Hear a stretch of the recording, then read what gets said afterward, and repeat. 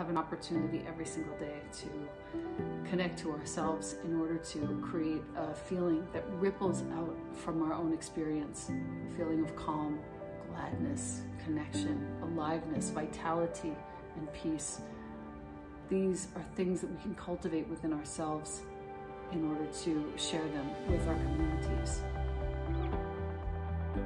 Welcome to the Women Who Roar for the Why.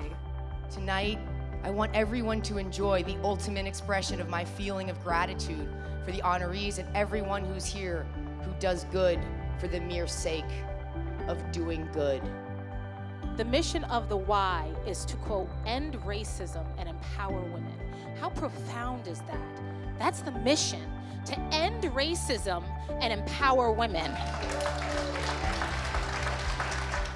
We are so lucky to live in a community like Kingston, like Ulster County, that has some of the most prolific, most forward-thinking, most inclusive organizations like the YWCA and so many others that are represented in this room that are really lifting us up. Yes, can we get a clap?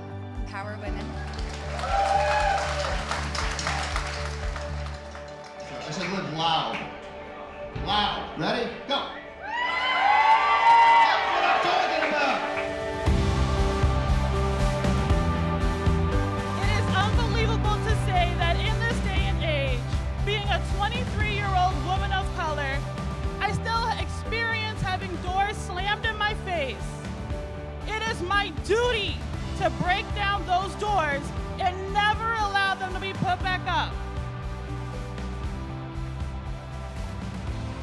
The organization really saw my skill set and my talents and created this role for me. So I also just wanted to shout out an organization who creates opportunities for women. It is such an incredible moment to be a woman right now, as there are human beings who are trying to keep us from being exactly who we are at our best.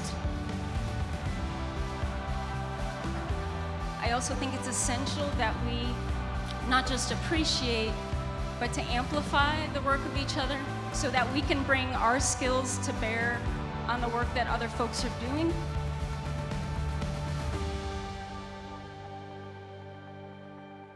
Let's roar from the bottom of our lungs to empower women to be the change